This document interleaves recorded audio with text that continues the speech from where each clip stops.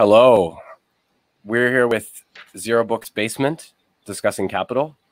And we're here to discuss arguably the most important chapter of all chapters in Capital Volume 1, and maybe the most important chapter in all volumes of Capital, though, you know, the one on the tendency of the rate of profit to fall in Volume 3 does give some competition.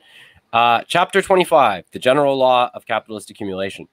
And today we'll be discussing the first 4 of 5 sections of that chapter, amounting to 40 pages, page 762 to 802 in the Penguin Folks edition of Capital. And today, here we have Eliot Rosenstock, the imaginary, Conrad Hamilton, the symbolic, and last but not least, if you know your Lacan, Ernesto Vargas, the real. And he hopefully has some very, very real and authentic narratives about industrial labor in Mexico to share with us today. I hope so. The Industrial Reserve Army is here, present and reporting for duty. Yeah. Perfect. It's a big thing. Relevance. Before we kick it off, do you guys have anything that you want to say about the chapter, or any observations, any thoughts?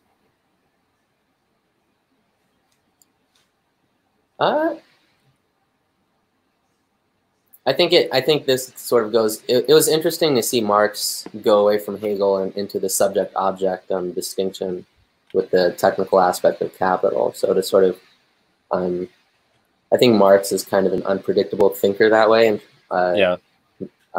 so you know he's not afraid to. He's not he doesn't sort of fetishize a certain school of philosophy. So he's not afraid to sort of say like, oh, and here I'm using a kind of Descartes, dualism. So I thought that was kind of interesting.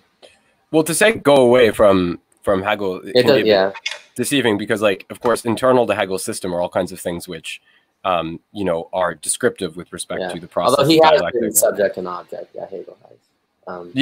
So I mean, I would tend to interpret it that way. I mean, for me, probably the most coherent reading of Marx is that, I mean, you'd certainly say in a way he's a Hegelian. I mean, not unequivocally, of course, that you'd have to attach some certain qualifiers, but in a way he's also a Kantian, right? Because of the scission that's imposed in the structure of reality by the commodity form, right? Use value, exchange value, alienation of labor, and all of these things, right? So it's like there's a dualism there that's accredible to the way the system's structured. Right, and that's part of what he's challenging, right? Because there's a certain unity that communism is supposed to usher in. Right? Right.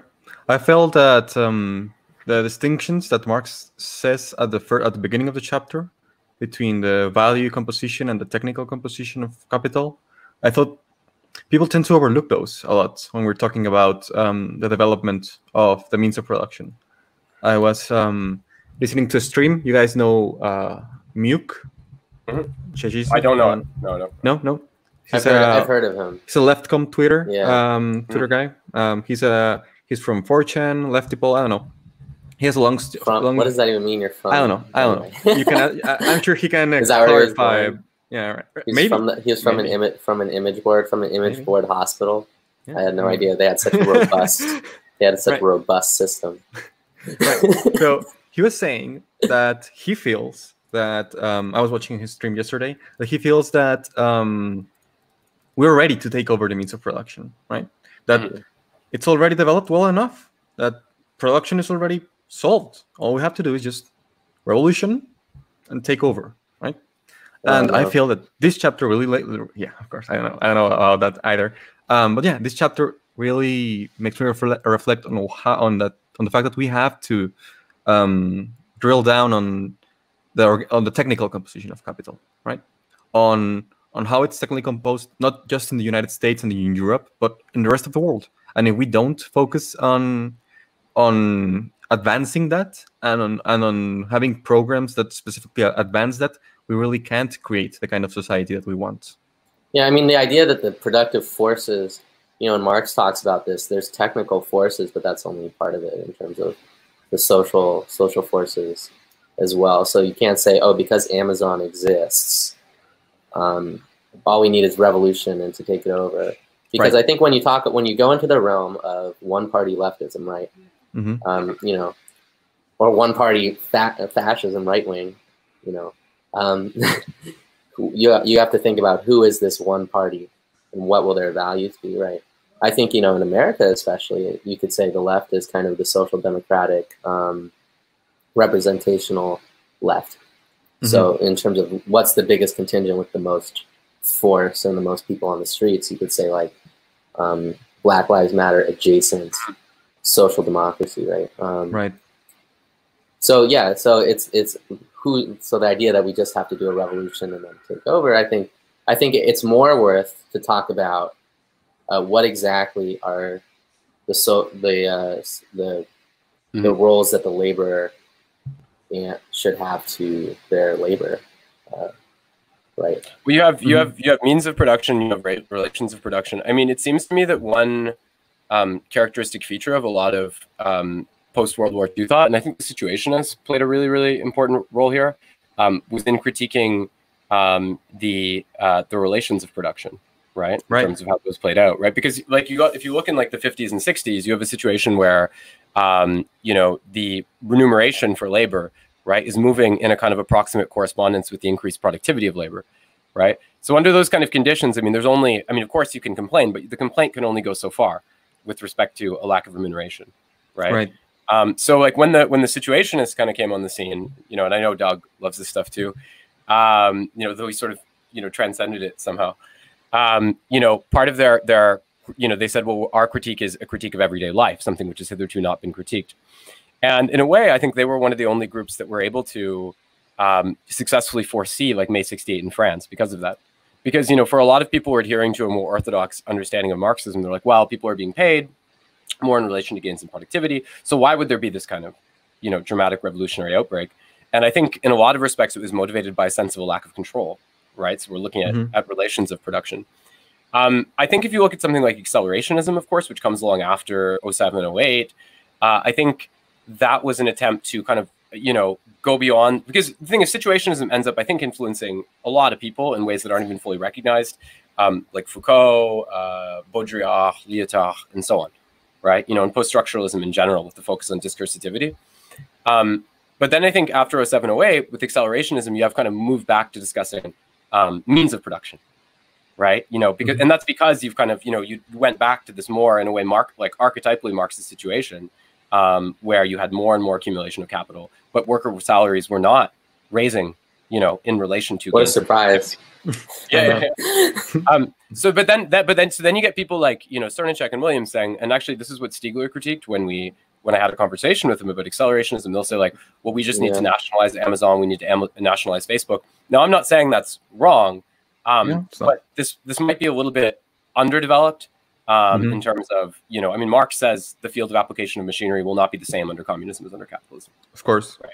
So there has to be a reconceptualization. So I feel like you kind of get two bad extremes, right? A kind of bad infinity, right? If you're looking at that kind of post-structuralist angle and then some of the limitations of the accelerationist angle as it was sort of concisely put forth by Cernicek and Williams, right?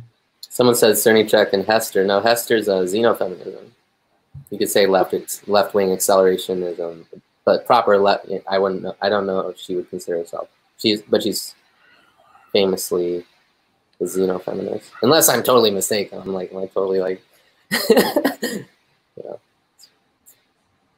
Yeah. Well, one of the I think I'll get into summarizing the chapter in a minute. By the way, one of the things I want to say that I guess I'm a bit disappointed in about with the development, and I think were all like really, really important, you know, philosophical currents. But one thing I'm a bit disappointed with in terms of the development of accelerationism, left accelerationism, let's say, is like it was very, very influenced by Ray Bradbury, who's a very bright guy. But I feel like one consequence of that is like they're trying to combine like a Marxist theory of the economy with like a sort of theory of epistemology that's coming out of philosophy of mind. So they do, yeah. The accelerationist group tends to fetishize their own signifiers, and you know, that group critiques zero books pretty hard because, you know, Mark Fisher obviously created repeater books. So I read something by you know, Xenogothic. I think we went back and forth on Twitter once. Now we just don't communicate. But I think he remembers that a little bit. So he did like a hardcore critique of like Zero Books, and as the bread tube adjacent, he's like, what a disgrace to Mark Fisher or something. Or it does, but I think what my critique of him would be his fetishization of the signifiers given by neo-reactionaries. And I think that carries across all of those British accelerationists, which is they really, really fetishize these fragmentation ideas. And they are not willing to critique these hardcore right-wing reactionary ideas, and they try to incorporate it into their left-wing quote-unquote left-wing ideologies, and it just doesn't work. Well, that's one thing. I mean, talking about philosophy of mind, which Mark Fisher did as well. Like, keep in mind, Mark Fisher was like, "This is why Nick Land's still good," right? So yeah. I mean, I think one of the issues, like one of the things I see about it is that, like, I think that if you look at the stance that Zero Books has taken, I feel like, because I think one of the main problems you're going to have to solve if you're looking at Marxism is, like, from a philosophical standpoint, is like, what is the Marxist theory of knowledge? What is the theory of epistemology? And maybe we could say schematically that prior to World War II, like empiricist reflection theories are more common, like Lenin empiricism and material criticism. Maybe after World War II, you could say rationalist theories like that of Althusser or Bhaskar were more common. But the one thing I see is that, as being a rift, is that it seems like if you look at like Doug Lane, like if you look at his love of Postone, if you look at myself, like my love of Son Rethel, I think one thing that you see, and situationism factors into this, is an attempt to actually develop like a Marxist theory of knowledge that's based on the Marxist economic categories, right? And I think if you look at what they're doing in sort of the cool school, whatever, these sort of the cool school. Oh my God, we got to remember that, because they really are the cool school. They're like one of I would say their main self-confirming sort of thing is, well, we're the cool school. Let's be real here. Zero Books, we're cooler than you. And they are, but they are, but only because cool is composed of belittling people, like to a certain extent, which we don't do, so I think we're better. Sure. I mean, I like unless you construe this as belittling. I mean, I like a lot of those people, and I think they're really vital. It depends who we're talking about, right? I'm speaking quite generally about kind of post-accelerationist sort of stuff. But I just mean, I feel like one thing is that they approach it differently in the sense that Marxism has a great influence, but it's interpreted via the philosophy of mind, right? So they're not trying to construct an immanent epistemology of Marxism, right? They're actually looking outside, right? To, and again, you can look at like the great debt that someone like Brazia has to Wilfrid Sellers, right? In terms of doing that. And that kind of gets us back into like what, Plekhanov refers to as like the need for like a Marxist theory of cognition, which can be inserted into a dialectical materialist schema and exists outside like, the immanent critique of capital, right?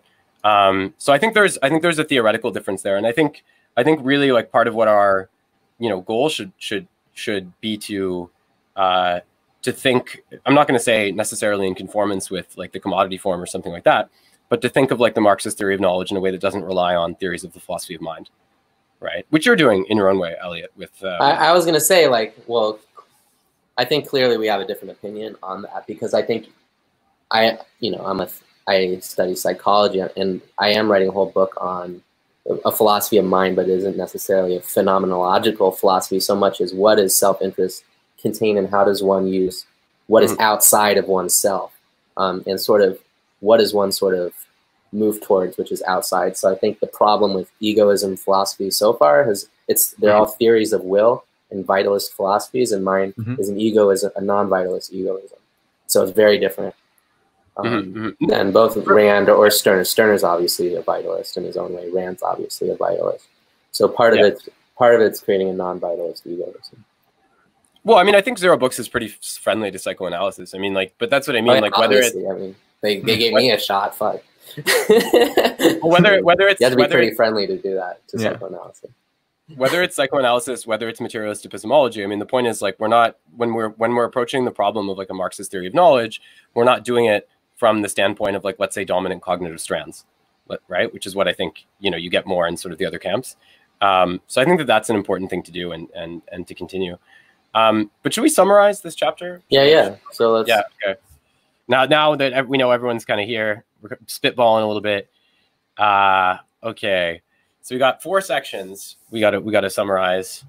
Yeah. So let's do. How about, does anyone? I can do this, or does anyone else wanna volunteer to summarize any of the sections? Like we can go through the first 4, maybe, like just quick. I worry that.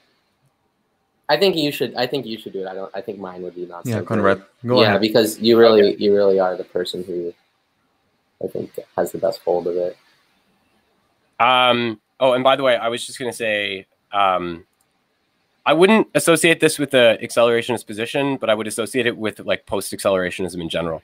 By the way, that they sort of take Marxism and try to fit it into epistemologies derived from the philosophy of mind, rather than trying to build a theory of knowledge that is eminent to Marxism or psychoanalysis / Marxism, as the case may be. A very traditional doublet. I forgot that this says "witness the power." This is a very reactionary gesture. Yeah, I got it. In terms of we're talking about moving away from the philosophy of the mind. We just got anyway. So sorry, Conrad. No problem. The basic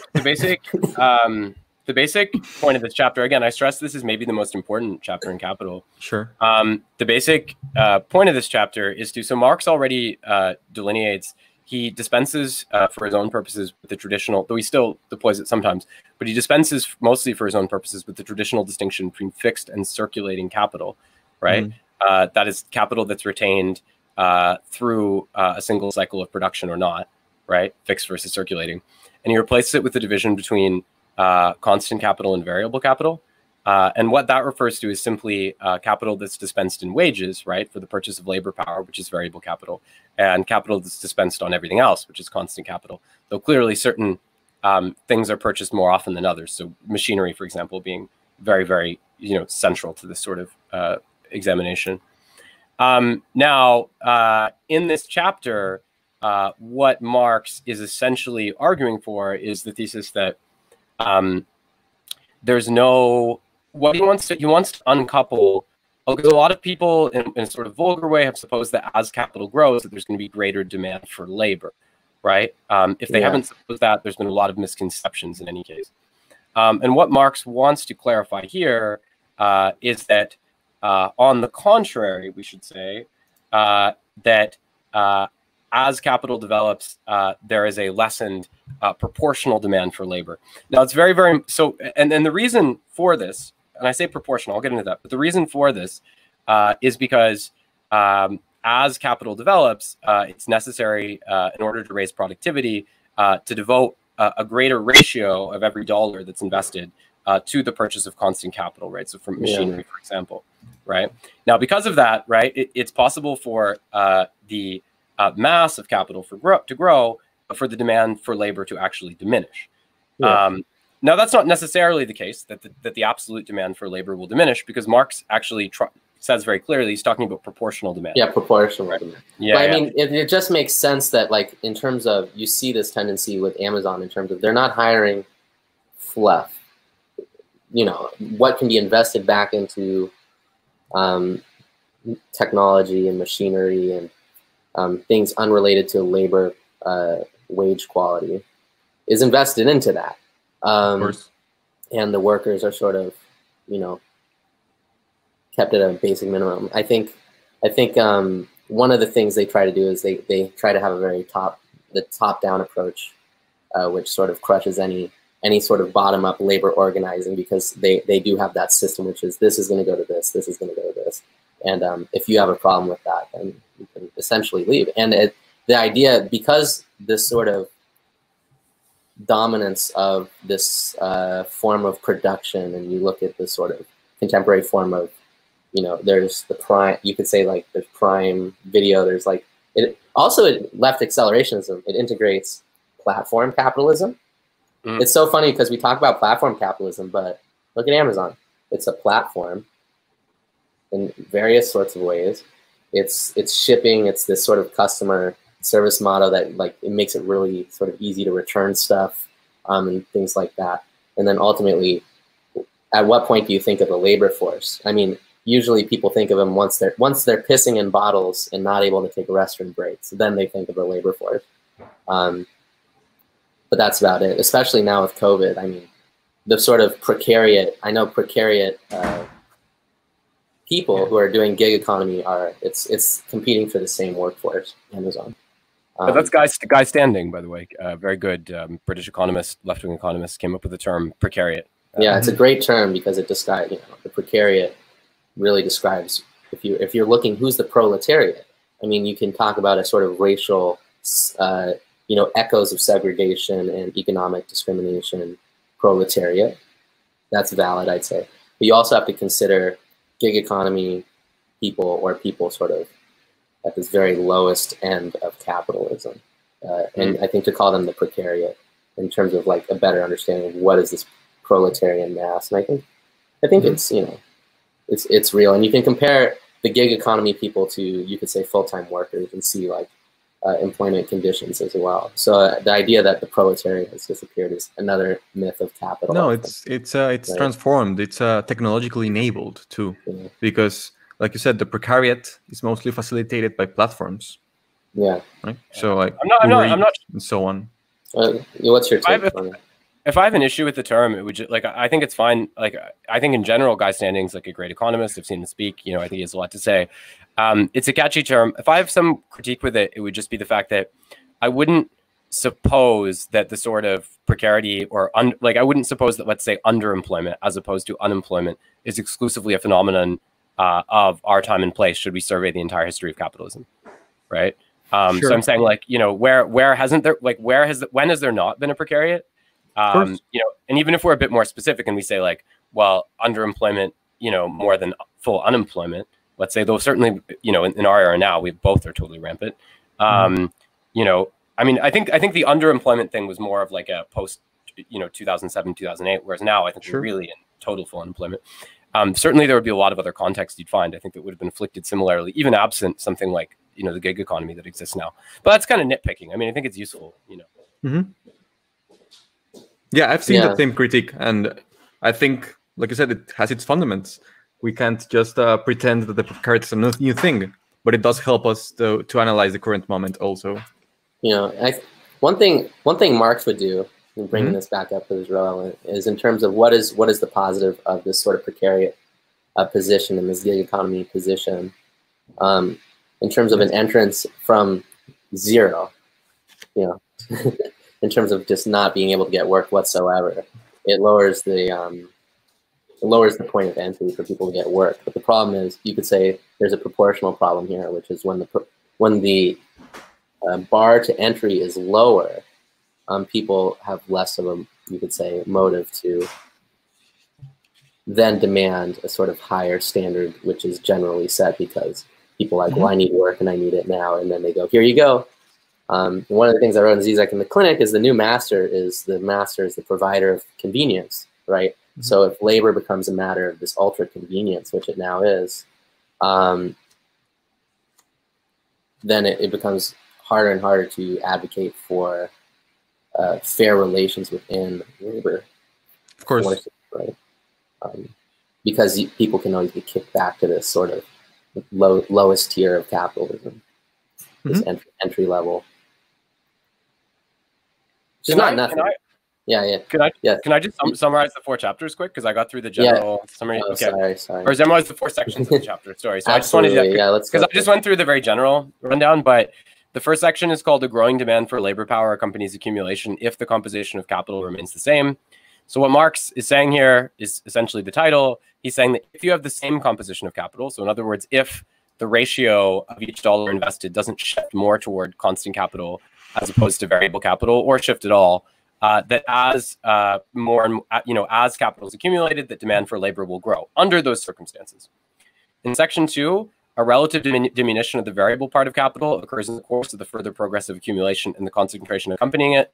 Marx explains how, in practice, if you examine the development of capitalist economies, what you see tendentially is that there's less and less of each dollar invested in variable capital. So what that causes is a relative diminution of the variable part of capital, and with that, a relative diminution in the proportion of laborers needed. Now, if capital grows enough, there can still be an absolute increase in the number of laborers who are needed, but there's a relative diminution, right? So for each dollar invested, there's less demand for labor. Section 3, the progressive production of a relative surplus population or industrial reserve army. Marx is basically talking about here about capitalism requires for its basic functioning the existence of surplus population, industrial reserve army, whatever you call it, and that a huge segment of this population are consigned to obsolescence, particularly in times of financial crisis. In section 4, different forms of existence of the relative surplus population, the general law of capitalist accumulation, Marx develops some subcategories with respect to surplus population. So he talks about lumpen proletariat, for example, like prostitutes and so on, street musicians, whatever.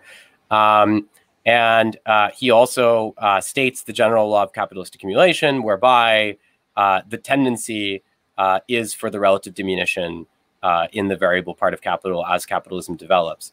I do stress here that, in a way, this chapter is not complete, because you can't really understand the contents of this chapter until you've read volume 3 and the tendency of the rate of profit to fall. But one thing that is interesting is that I think there was one commentator who, without reading Capital volumes 2 and 3, he successfully deduced the tendency of the rate of profit to fall from this chapter, right? Just by kind of reading it, because you can kind of see, of course, right? Because Marx says variable capital goes down as the accumulation goes up, so you lose on surplus. Well, Marx says that constant capital doesn't directly create value, and then he says here that the tendency is for the variable part to diminish. So that's how you deduce that from reading the text. Still kind of impressive, like in the time. I mean, it's 1,000 pages. You would have had to have went through it pretty thoroughly and thought about it. Yeah, I can imagine. So that, but that's my summary. So now we can get to spitballing or whatever. But okay. Yeah. Well, thank you, Conrad. Any thoughts on that? Anyone want to pick up where they were at? Anyone?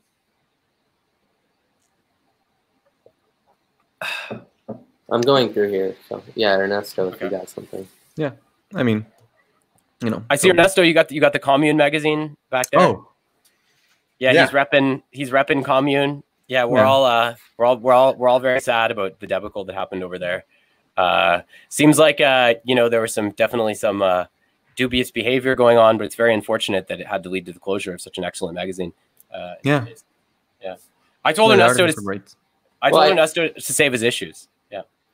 Well, I think it might be interesting to talk about the differences in technical capital and social capital, because I think, like, emotional labor, so like in terms of like the tendency of a laborer having to put on airs in order to function at a work, and like that's like an intrinsic part of their job, like the hospitality industry. Effective labor as an and then lots of people like to say things are emotional labor, right? Social capital, I've never heard any critique of the vulgarization of the idea of social capital. People be like, people be like, excuse me, sorry. It's very kind I got an essay back, and a professor handed it to me once, and she looked at me, she goes, you write like you speak, like with just the most disgust. Thank you. It was not a compliment. I can imagine. Well, one thing that you have is in the West, right? If you're talking about this, you have more and more the replacement of industrial jobs by service jobs, right? That's been a very, very clear pattern. And that's part of the reason that COVID, right, is really hurting, because like it hits service jobs directly, right? Yeah. You have like modern capitalist economies are 70 to 80% based on relatively immediate forms of consumption, right? So that's a big thing. But you had the replacement of a lot of better industrial jobs by lower paying service jobs, and in this context, right, often those were jobs that required, what Eliot's describing as emotional labor, or what in feminist discourses is often described by emotional labor, right? The idea that, it's a sort of hospitality experience, or there's an interpersonal element that resists automation in any case. So Nigri calls this effective labor. I think I could be blurring terms a bit, but I think he also refers to it as like feminized labor. I consider these terms a little bit unscientific in terms of, what we're really discussing, but they do capture certain properties, I think, of what that's entailed. Yeah. Trying to find something on, because I'm still struggling myself with what exactly is the composition of social labor from a technical standpoint, which this I think technical labor is a lot easier to grasp, because technical labor is you have the means of production, and you have labor time. So that's sort of a lot easier to grasp. Technical labor, or technical production rather. But social labor, I'm still struggling with. Conrad, can you speak? I don't know if you have a take on it, or you're familiar with the ratios and what is involved with. Well, what I want to say here quickly is that I guess I don't know if I'm going to respond directly, but I'm going to try to. You were talking earlier about the idea of some people saying, well, we can just like take over like the machinic apparatuses of commerce, right, in the context of the revolution. And I think, if you're going to make an argument for that, and I see this as bearing some resemblance to the accelerationist program, if you're going to make an argument for that, I think part of the argument would have to be that so Marx speaks sometimes in Capital in a bit of a naive way about free time, right? He's like, well, then you have labor time, you have free time, right? But, in actuality, what we've seen, Marx, of course, is aware in a fundamental sense of the need of social reproduction. But what we've seen more and more with the development of capitalism is the way that even what we think of as free time is kind of subsumed, right, into the cultivation of systems that aid in the development of the general intellect, or indirectly assist the valorization of capital, the furnishing of use values, right, that externally assist the reproduction of capital. So I think one argument you could make, like if you were going to make the argument that, we're ready for a takeover, you would say, well, people have become so literate, right, in terms of how to operate, let's say, like digital systems that are intertwined with the valorization of capital, that there's a certain kind of, a perverse democratization, right, that's happened as a consequence of that, and that has enriched the capacity for individuals, to engage in a way that could be applied to the creation of a new society, right?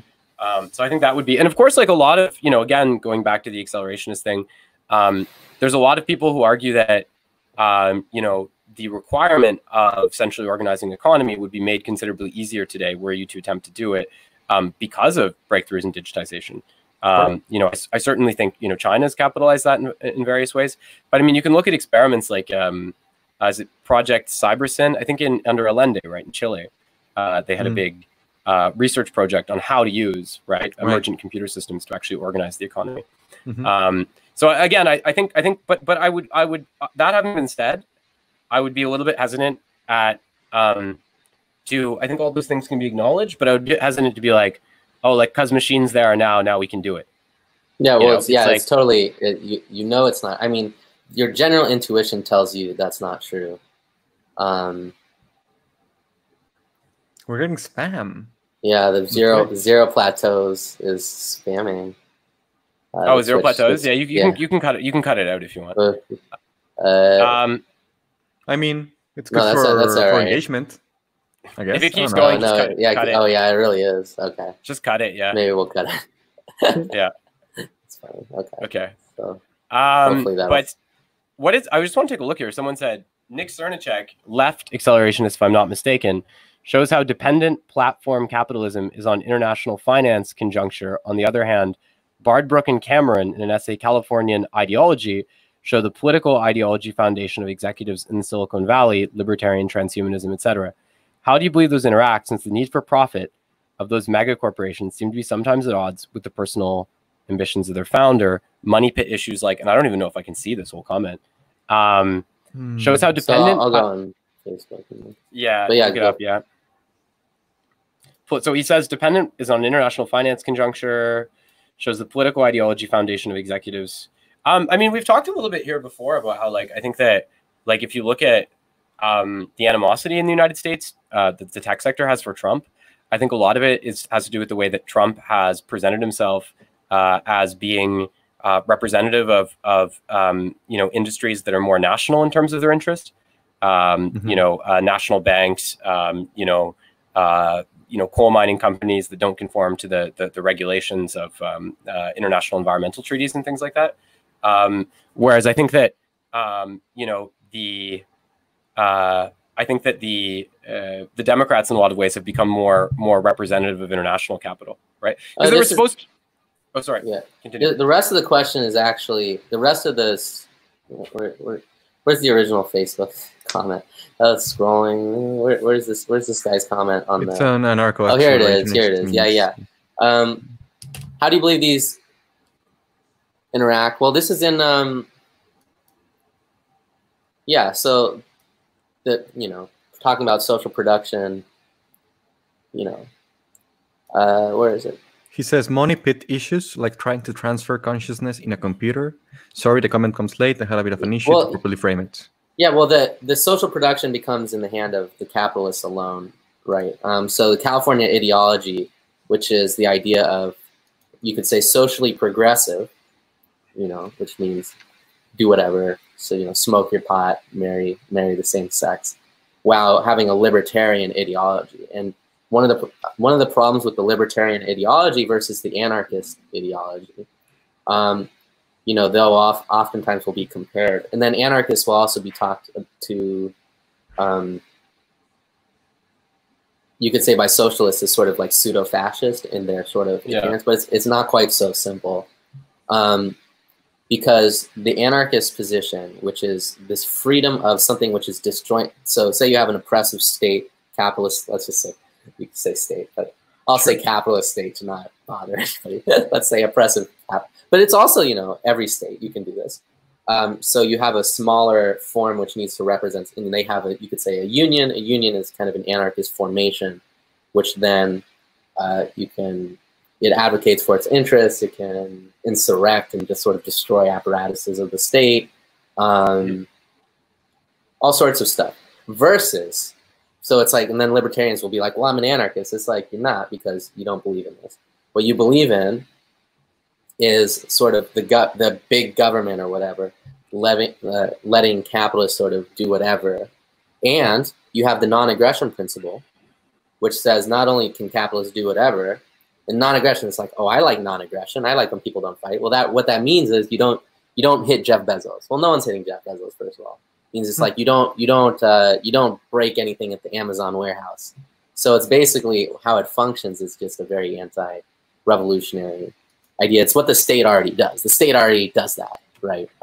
So there's nothing radical in the libertarian and Ayn Rand, who's basically like, oh, we should all mutually things. You always side on the side of the civilized. Is Ayn Rand's little jab at everything.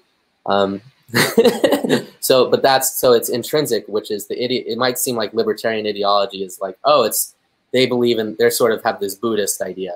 There's even something like dark Buddhism, which is like Buddhism and Ayn Rand. And people are like, that's so stupid. It has nothing to do with each other. But it's like, it kind of does, because if you have to ignore the discontent forces, you paint it over with this sort of philosophy of the mind. Ayn Rand libertarian magazine is called Reason Magazine.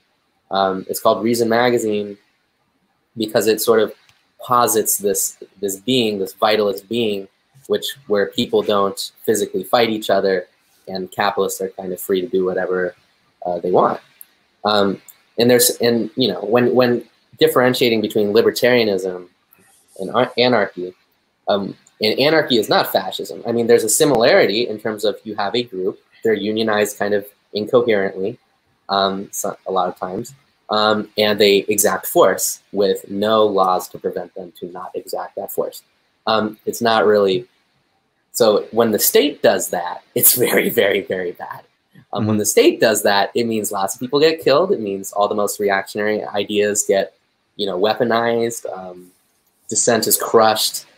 So when the state does that, but when you say like, a group of workers does that, it's simply a different thing. Quantity has a quality, Hegel 101, Hegel's logic, or Trotsky as well.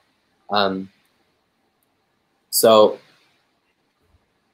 yeah, just something to keep in mind. I think it's important. Like, this might seem basic to some of you, but it's really important, I would say, to address these kinds of Hegelian unities that the right likes to do. You could say the right is a little too Hegelian here. That's kind of, I'm just kind of like messing around, but really it's like violence and violence same. No, state violence. Yeah. If I understand Eliot correctly, part of what he's saying is that, for all the talk of, kind of you know, if you have like Google, right, everyone's reading like doulas, like the you know, rhizomes and things like that. Ultimately, their individuality necessarily has to be in agreement with the, you know, the legal individuality that's imposed by the state, because that's what, you know, the protection of their investments, for example, is predicated upon. I mean, I think, and I want to add to that, that I think that if you look at the tension between, you know, different kinds of firms in the United States, I think one is that there are firms in the United States that are frustrated, let's say, with internationalization, right? Because, you know, when you have these cheap pools of labor that are introduced, right, it's effectively impossible for them to, you know, without capital controls, it's effectively impossible for them to remain competitive while paying the wages that are required to employ people in the United States, right? So that's part of the way that you can you know, build a column of support from business, right, for more protectionist measures. But I think if you look at Silicon Valley, like the tendency is very, very different in the sense that I think that Silicon Valley is really thinking globally, right, in terms of, you know, this is transient sort of work. We want to be able to exploit labor forces anywhere, you know, with the lowest rates possible, and to conduct business on a completely internationalized context. Right? You know what's funny about the Nosbol contingent, and I did say about which I think is if only leftists would even consider this, which they don't, because I would say social racial tensions are too high to even consider something like this. But Trump's like his high tariffs on things which are outside or things which are from you could say the global south or whatever, where, you know, if you did have extremely high taxes on all these imports, there would be a motive to make things in the U.S. and to raise quality of labor to a certain extent. Right. Yeah, but the production of those things is funded by the U.S., so they will, of course, they wouldn't do that. Yeah. Well, the problem with part of the problem with Trump's economic policy is it doesn't really make sense. I mean, I was reading an article. It definitely doesn't do that. It's about him bullying specific countries. So so it doesn't really work, right? If it was universal, you can't do that. You can't do that because labor. Right? You can't. You can't do that. Okay, why can't I? You can't fully carry out that program. You know, and I think part of the reason for this. China now Nosbol. No, China isn't Nosbol. I was saying Nosbol because there was, I received an offer from. By the way, there's a gigantic right-wing Reddit conspiracy, and all the top alt-right authors or people, they all talk to each other. That's all I'll say about that. So one of those guys wanted to start a press, and then basically was like, "I want you to help build this press," but it's like no, because ultimately these guys fall on the side of the right, and everything gets. There's a union of the right in terms of one party right wing. Like I said, you know.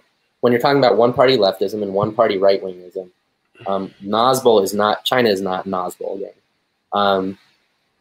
China is one-party leftism, which is definitely very, very, very, very different than Nosbol, which is a sort of quirky part of the right, but it's always been part of the right. It's always been, even in Nazi Germany, historically, National Bolshevikism was a kind of like quirky thing that, you know, some fucking assholes would try to get some of the Hitler Youth to join as well. Yeah. And so it's always been of the right. So no, China. So there's your nuance. You said, "Well, China, now Nosbol. When are we going to hear nuance?" No, China is not Nosbol. China is certainly not Nosbol. Yeah. I just want to finish just to get to that point though. The reason that Trump can't carry out this actual program is because, like, if you look at the diminution in the rate of profit that's characteristic of the United States, right, as a you know, an area that's very, very, an economy that's very developed, very automated, to compensate for that, it's necessary to extract rents from elsewhere, right? So, you know, you have to have foreign investments, right? In other words, like American companies going and exploiting foreign labor in order to make up for that, which is why effectively Trump's whole economic policy becomes like a have your cake and eat it too, right? Because what it's based on is like, we have the right to extract rents from foreign countries, right? But at the same time, we want to safeguard, right? You know, more of our domestic industries, right? You know, from genuine international competition. And, you know, I guess, you know, like you could say in a way, like he'll say, well, in Japan, they do this, like we sign a free trade agreement and, you know, but they don't sell American cars there, right? they find ways, like locally, for example, of rooting that off. But at the same time, it's like if you look at the history of the development of the Japanese economy, America traditionally supported that, right? Because they were trying to build like a counterpower to China, like Chinese communism, right? And there weren't a lot of capitalist economies to trade with. Now that is changing now, right? The relations between China and Japan are always a bit prickly. That's an issue. I just mean, well, now it's getting worse, of course. China or Japan's actively trying to take everything out of China that they can. Yeah. Well, did you hear about the embassies that were closed, or the trade consulates that were closed? I guess America. Oh, yeah, America ordered that China close its trade consulate in Houston, and they called it ground zero for like a spying and intellectual property theft. And then China announced that America had like 4 days to get their trade consulate out of Chengdu. So you can see that's kind of heating up, right? But my point is just to say that Trump's support for protectionism is always going to be quite equivocal because of that dependency. And in fact, like from a purely economic standpoint, you could argue that I think a much more coherent strategy would be to encourage international trade, but just to redistribute wealth enough domestically that you weren't facing like the kind of civil problems that you have now. I mean, I think that would be like the current strategy, and that's closer to what it's not. There are issues, but this is closer to what I think the consensus is in the Democratic Party, right? That we should be, that we should be embracing free trade, and then if there are jobs, like I think I read that 2% of the American 2% of American laborers lost their jobs because of the exportation of production to China. So it's like it's not that big, right? But I just think 2% of American labor, that's a decent amount of people. It's a lot, but what I mean is that it's not the end of days, right? I'm saying there's ways to make up for that, right? Yeah. In terms of and what I mean is that when Trump blames China or Mexico or whatever, right? I mean, what's obviously elided by this kind of commentary is the fact that America hasn't done enough domestically, right? To actually use fiscal policy to offset the damages of this, right? Again, in a way, this is Trump's like weird backward solution to the problem of wealth inequality, right? Well, it's a non-solution. It's a superficial solution, and I think the chapter talks about this. Maybe you can correct me on this, Conrad. The superficiality of political economy shows itself in the fact that it looks upon the expansion and this is towards credit specifically. So Marx talks about he doesn't expand on it, but he talks about credit becoming. We didn't talk about credit. I think maybe that would be another thing we can talk about, even though he doesn't really talk too much about it. Very important. The fact that this sort of credit system exists and then becomes another sort of force of capital, and you can even say why are student loans why is free college such a big issue? It's not just you want to go to college and you want me to pay for it, right? To get your underwater basket weaving degree. There's something more than the nuance. He says he says he doesn't like China, he doesn't like Noslo. When are we going to hear the nuance? So here's your nuance. Sure. Which is, abolishing loans taken out by people who went to college has a Kantian issue, you could say, where it's not exactly universally, you could say, idealistically fair to people who already paid off their loans or whatever. But it'll be a revolutionary sort of act against credit itself, because to get higher tiered jobs in the U.S., you need to enter into college. And when you enter into college and you want to expand it, you go say you're like, oh, maybe I'll get a master's degree or a PhD. You are in the credit system. In the credit system, that credit itself is how capitalism reproduces itself. Of course. So it's not simply a matter of individual fairness, but a matter of forcing people into the system of credit, which reproduces capital. Well, we can say quite schematically that when the United States took the pedal off the gas, right, in terms of, redistributing the gains of increased productivity, certainly with the neoliberal shift, Reagan, Thatcher, and so on, that there was an increased significance that was assigned to credit. So it's like, it's the cult of the credit card, right, really takes off around that time, around 1980, right, this idea of having like multiple credit cards. But consumer credit becomes a big thing, again, because people don't have the money to live, right? So you're getting cheaper goods that are manufactured in China, replacement of industrial jobs by service jobs, and credit. And all of that is what is sort of allowing people, in some cases, to squeak by, right? Sure. And this is part of the reason that COVID was such a big thing, right? Was because if you look at the conditions of the U.S. economy prior to when COVID hit, like you had really big debt levels. Like corporate debt levels were like at an all-time high. Obviously state debt, very, very high, low productivity growth, and so on. And this is one of the misconceptions about coronavirus, right? There was a recession coming in the United States. It was inevitable. The whole economy was overheated, right? Like that was just the trigger, and it worsened it considerably compared to what it might have been, right? But this was something inevitable that was going to happen. Now, Michael Roberts, the economist, he said that when bourgeois economists in the future talk about what happened here, I'm sure they're going to say, oh, coronavirus came along and that's what caused that. Sure. Right.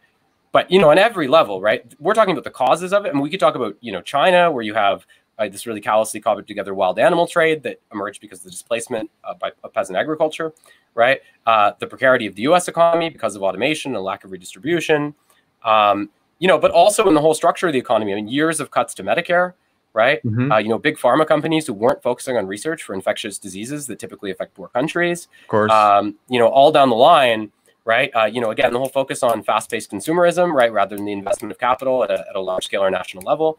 All of these things conspired. So again, I actually just finished an article for Culture Rico, but my basic thesis is that coronavirus, is above all a crisis of infrastructure and economy, right? And I don't think it's correct just to attribute it to being a natural kind of thing. I just want to say here, Nestor says, this actually reminds me of Richard Wolff always says that what the U.S. ought to do is just lean to its comparative advantages, industrially speaking, rather than do protectionism.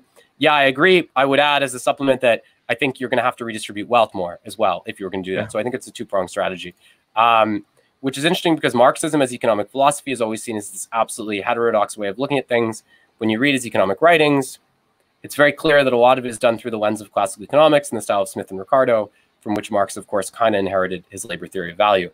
Emphasis very much on kind of.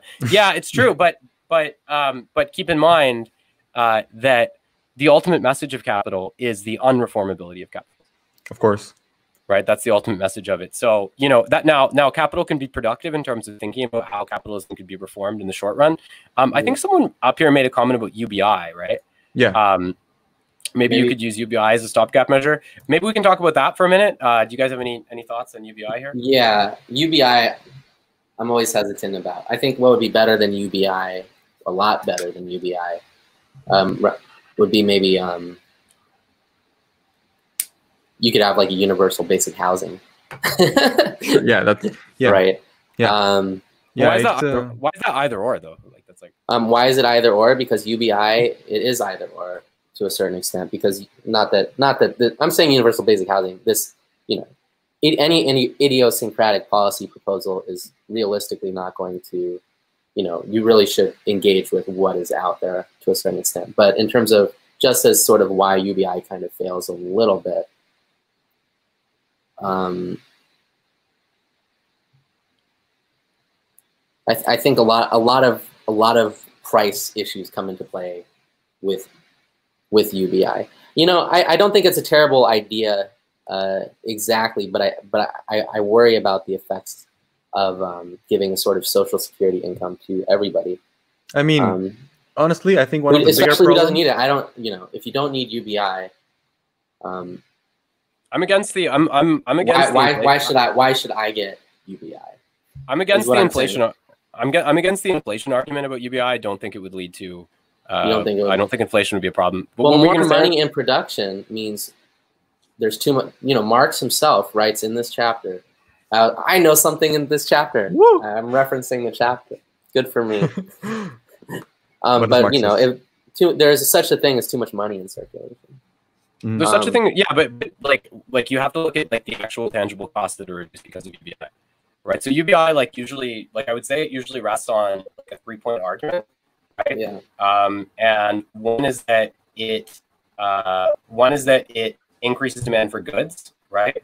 2 is that it reduces social costs, right? So they did a study in Canada and Nova and Manitoba, and they found like within 2 years of giving UBI, high school dropouts down 12%, general hospital visits down 14%.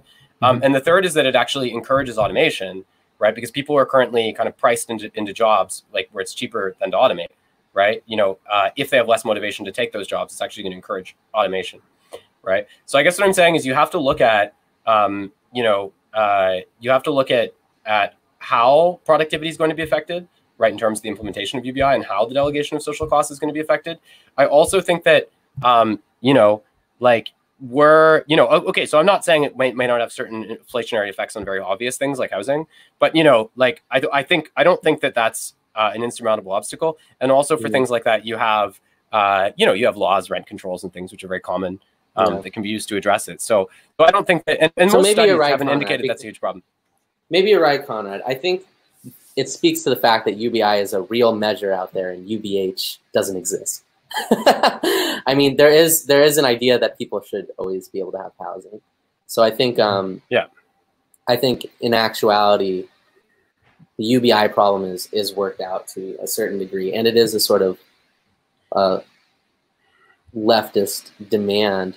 Although I know for a fact, I've seen, the consequences of income while people are working is it does create an incentive to go back to this sort of classical economic dynamics and to not work, to not. But here's the point: is that it actually enables, like, it would actually, like, a lot of the sectors where people are receiving the lowest wages are actually automatable sectors, right? So I'm saying it can actually enable the rendering of the economy more efficient, right? Well, for instance, unemployment that's currently happening with COVID-19. And then the right-wing argument is essentially, well, it motivates people to not work. And I think the response is, it's like, of course. To try to get around that is just, and I know, I have friends personally who they worked as waiters and then their unemployment check was higher than their waiter job. What are you going to do? You can just not be a waiter. Well, yeah, but like what I'm saying though is it can inaugurate like a transition within the economy that can actually lead to increased productivity, which would offset inflation. Yeah. Okay. I think the argument is not, but I think the nuance comes in. Is not you don't make the final right-wing turn, right? Which is like, ergo, this is all in terms of you sort of recognize that UBI is sort of this social democratic idea that sort of thinks about the reforming of capitalism. And as you said previously, the point of capital is that capital is not reformable. Or libertarian idea. Yeah. It speaks that Andrew Yang says he's a capitalist, and he popularized UBI in the mainstream conversation. Yeah, I was also going to say something to that effect. But that doesn't mean it's a terrible idea. It's just, I would say UBI has flaws, but insofar as it's part of the leftist program, I don't think it's worth being explicitly this is the left wing thing. I don't think it's worth being explicitly against UBI as such, or programs which try it in cities, because I haven't heard cases of cities implementing UBI and then the city just going to shit. Sure. So let's look at like material, right? So I wonder. I think UBI has its flaws and it has its sort of economic possibilities, but the problem is that the amount of money given to people in a UBI versus, you could say, are given to the forces of capital. I think the problem is there, with the critiques of UBI, which are kind of obvious interpersonal critiques, is that they don't necessarily affect the economy as like the ultimate sort of evil, in the way that the right wing is bringing up. They go interpersonal critique, ergo everything goes to shit. I don't think that's necessarily true. I think it will incentivize people not to work or get an extra check or whatever. But I don't think it will necessarily lead to a crash. Right. Well, here's this. So someone says, what effect would UBI have on the rate of profits on the whole? Okay, so like this is really hard. Also, because even calculating rates of profit is hard. but I'll give you like a kind of, here's like the basic argument, like from a reproduction of capitalism standpoint. Here's the basic argument of UBI. Here's like, to be very, very schematic, where it would help is in, because right now there's a real problem that capitalism has in terms of realizing value for the goods which are created, right? So that's where it would help, right? Is in terms of stimulating consumption, right? Now here's where it would hurt. Where it would hurt is in the huge tax burden, right? That the huge costs that would have to be assumed, right, by corporations, by wealthier parties, and so on, right, in order to finance that, right? So the question is weighing those two things, right? You know, and this is so Yang's sort of argument is like, well, you know, and this is really his argument. His argument is the valorization, like the crisis of valorization, of realizing value, is becoming so acute. So he gives examples of like, well, soon we're headed to self-automating, self-driving cars. The most common job in the United States is to be a truck driver. It's not hard for one of those guys to go park his, you know, and Yang really approaches it from the bourgeois standpoint, right? It's not hard for one of those guys to park his truck, you know, on a highway and block off all the traffic coming in, right, when that happens. So Yang's argument is that the civil crisis and the economic crisis that is going to emerge because of pervasive automation, right? Yeah. You know, and it seems to have beaten him to the punch with COVID, but the crisis that's going to occur is so vast that it justifies the assumption of the cost, right? And also he argues that the cost is deceptive because when you look into when you look at how much of it is like relatively quickly recycled back into the economy because it's being. Can I drop a term? Can I make up a term right now? What's underestimated in that people will automate everything away? Let's come up with this nice term, the John Connor variable, right? No matter how automated things get, no matter how smart AI gets, there will be a human push, essentially, especially if humans are in control of it, right? So the idea that the economy will crash because everything gets automated away, I would say doesn't take into account the John Connor variable, which, you know, if you don't know John Connor from the Terminator movies, you know, you all should know Conrad's puffing. but I think I can't. Sorry, I project a lot onto Conrad. I'm actually because he's the subject supposed to know. One of the only times I'm actually annoyed. So people say things like that, and I do like I am. This is one of my rare times. People say stuff like this, and I know, you know, like, oh, books will always survive because people love print or whatever. Sure. You know, I mean, I think that the reality here is that if you look like, I'm not saying that what you're saying is necessarily incorrect, but if you look at the history of why that's happened, which is very important, why has that happened, right? That's usually happened, I would argue, because of systemic intervention by states to actually rescue their societies from essentially revolutionary conditions, right? You know, or because of, you know, like recognizing and permitting the realization of the demands of organized labor, right? Because otherwise there's going to be, again, the sort of acute crisis with respect to the realization of value that Yang is talking about. Right. So again, I feel like the thing would be, if you're talking about the John Connor variable, the John Connor variable is Yang. That is Yang supporting the UBI, for example, right? Among other things. Yeah. So I'm saying you can't, like, it doesn't really suffice as like a theory of like, oh, well, that's going to work itself out. Right. Because like the point is that there has to be actual actors that are intervening to creating that situation. So that would be my, I just want to go to Ender Wiggin here. He says, well, if you have companies that don't pay taxes, how are you going to fund UBI? Eventually, the state will run out of money. Admittedly, it's true that, you know, obviously, like fiscal dumping and, you know, competition with respect to international tax rates has made it much harder to increase tax on corporations. That having been said, I mean, I've looked at the numbers that Yang has put forth for UBI, and I don't think it's impossible for the United States to do that along the lines of what he's describing. I also think that you have to remember that the United States is a really, really good business climate, right? So there's a lot of demand to be in that market, right? So that means that people will be a lot more likely, probably, to shoulder the taxes associated with that than they would be, you know, to do so in a market that wasn't nearly as significant, right? When it comes to, you know, the circulation of commodities, for example, or production or other things, right?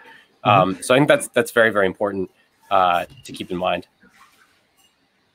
Any thoughts on that? I was going to go to this. When I brought up UBI, I was using it the same way that Yang used it, in the sense that assuming total automation, then UBI is the only thing that saves the current system from total collapse. I don't think, I see, that's what I'm saying is, I think Conrad's thesis, and I mean, Conrad should be annoyed at me here, because Conrad's whole thesis is to take out philosophy of the mind and you can say similar to Nick Land's project, which is in terms of Yes. Conrad, to further piss off Conrad. In terms of to no, that's fair. Say that to take out the mind altogether, not philosophy of mind. Yeah. To eliminate the human in terms of what does humanism represent? Humanism represents these sorts of variables that are false variables, right? I think they can represent these sort of vague right wing. It's such a bad term. The human is such a term co-opted by capitalists trying to, or you could say heretical, exactly, a hereditary monarchy like in South America. I'm so stupid. Anyway, in South America or Latin American countries, that the tendency of these former dictators' families to then now, weren't we talking about this? You were talking. Someone was talking. We were talking about this in the other episode. Yeah, what is it? The woman. The woman who's now the human rights. Yanessa, activist, what is right? it? Yeah, you know what I'm talking about. Do you remember the name, Ernesto? Who? The woman who was in Bolivian, the Bolivian. Janine Alvarez. Yeah, that's right. Yeah. Yeah, so that's sort of the face of the human, which is these sorts of totally superficial obscuring of the obscuring of the actual processes which are happening. So then I think you see that happen so much. It's easy to it's so referenced and taken out of context. But I think the reason is because there is a process which is real in terms of ultimately, it's going to serve the capitalists to a certain extent, who create, once again, they create, the industrial reserve army in order to make capitalism function, right? So these are not, this is not a purely automated system. So even if you can fully automate the workers, ultimately you want to create more wagers in order to maintain capitalism. So I think we are in agreement that that this sort of thing serves capitalism, but I don't think full automation will happen. And it's sort of maybe even a further push for fully automated luxury communism or whatever. Although I simply don't see that happening, because ultimately you want a laborer that gets the full value of their labor to a certain extent. So yeah, there's lots of reasons why full automation won't happen, I think. Well, which are the various. Yeah, go on. So the real issue, I think, is that so someone says here UBI would limit our ability to reach a communist society because capitalists would be entrenched on the surface of things, but I think it's a bit more complicated than that, because I think that profit rates would, if you had an increase in productivity associated with elevated automation, right? In the context of UBI, profit rates would continue to decline, right? Which means eventually, I assume there would be some effort to rescue the system by trying to abolish these kind of benefits. I'm speculating here. I guess and that itself could trigger a class struggle on a different terrain. I mean, for example, it was commonly assumed after, one thing a lot of policymakers thought was that after World War II, when, in the United States, you had salaries growing in an approximate manner with rises in productivity, a lot of people thought, well, there'll be no more revolutionary tension anymore, right? But that's not actually what happened, right? So right. I would be a little bit careful about making these kind of projections about that. I'm saying that I think one thing that UBI could do is actually encourage automation, right? Yeah. In other words, which could lead to an increase in the mass of surplus value, but diminish the rate of profit further. And that I think it could set the stage for subsequent forms of class struggle that would take place on that transformed terrain, right? Mm-hmm. Wait, I got the hottest take. Wait, Conrad. UBI won't happen. Full automation won't happen because of emotional labor.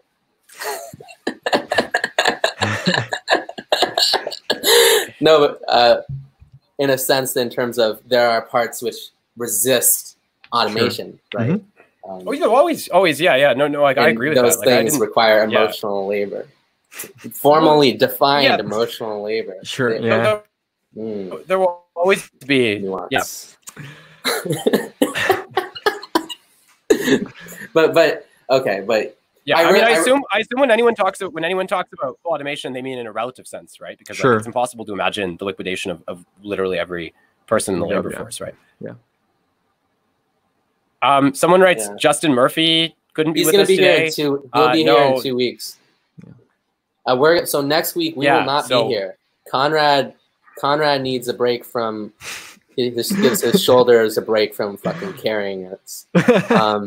So we're going to go on hiatus for a week. Carried by the Ubermensch Deleuzian singular rhizomatic genius based God, Justin Murphy. So 2 weeks, Justin Murphy will be on this program. Nestor is here. Yeah, that'll be really good for all the people who are unhappy that we're not incoherent enough. You'll be very glad to know that we're going to have Justin Murphy on here. I see Nestor's been on there, and I haven't let him on the stream. He just got here like a second ago. I just got here like literally a minute ago. Yeah. Hi, Nestor. I mean, I thought about this like maybe 10 minutes ago when you were talking about like, universal housing and universal basic income and all that. And like the unreformability of capital, I guess. And it actually reminded me, this is not like really like a Marxist point, I guess. But like John Rawls in his theory of justice, right? Sure. When he says like, well, there's only two possible kind of institutional arrangements that fulfill my two principles of justice, which is like liberal socialism and property owning democracy, right? And actually, like he explicitly says that like welfare capitalism does not fulfill his principles of justice, right?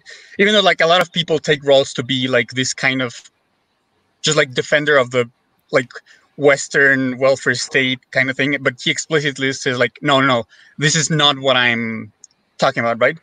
But the interesting thing I find about like property owning democracy in particular is that it's basically universal basic capital in a way. Because like, I mean, it's the name property owning democracy just sounds like it's a democracy where like people are free to own capital, but it's actually kind of like a democratization of the ownership of capital. It's just like not necessarily collectively owned by like workers' councils or whatever, right? It's just like the state will like tax capital and like give it to people so that like everyone is like a capital owner. Like each person is like their own kind of small business. So, it's like, I think it goes in the same vein, and that, maybe we can consider UBI or UBH, or we can, I guess, consider like UBC in a way, like universal basic capital as like another. You know what? But what's the difference? Like if you have wealth, you can translate it to capital, right? So it's like that. Right. I mean, like. I don't see the explicit disconnect. I mean, it depends how you structure a UBI. Like if UBI is just something that is there to meet like the absolute bare minimum need, well, then, like it really depends on the level in terms of whether it could be saved, whether it's something that you can collect in addition to working a job. I mean, it's really contingent on all those variables. It seems to me that the way of creating a UBI that functions more as a universal basic form of capital is just to give one that can be piled with other things. Right. In such a way that it would actually allow for the accumulation of capital by individuals rather than just meeting basic needs. But I do think meeting basic needs is also very important. Yeah. No, of course. But like the thing is, if you're able to accumulate capital, then it's because you already met your basic needs, right? Of course. Yeah. So that's what I was saying. It depends how you structure a UBI. That would be. I feel personally flexed on by Ender's analysis here. This describes me to a T. Yeah. Like we really have to differentiate. Oh, sorry. Continue. Yeah. So in terms of Robinhood capitalism, he's a rebel because he worked within the structure, versus sort of a structural change. I think you could almost say my entire book effort is Robinhood-esque in terms of towards a Robin Hood therapy position, you could say. Yeah. Well, I also wanted to speak to Nestor specifically because I love what Nestor's doing in his PAMU group in terms of the problem of electoralism. There is a party called the Deep State Labor Party. So Nestor, if you don't know, runs Philosophy Anti-Marginalization Union with Vlad and Azim and Sam. You run that insane group. You didn't know that? Yeah. It's he's one of the four, and I think I haven't seen the couple of right wing. Shout out to Robert Brown, by the way, Islamic communism. You guys got so many great ideas over there. And so that's Nestor's group. But in terms of like, there are the four of them, which are the real deep state, which actually run things, right? And then you've set up the election. Right. So there's the Deep State Labor Party, which is ironically the signifier of the deep state, but Nestor is in fact Nestor, Vlad, Sam, Azim, and I suppose I'm like accidentally forgetting, even though I've met him in real life. The right Jason. Yeah, Jason. Yeah, that is slip. For Jason. Depression. But yeah, someone asked here, Samuel Cuppers asked, missed the part about universal basic dividend. Did you say yay or nay?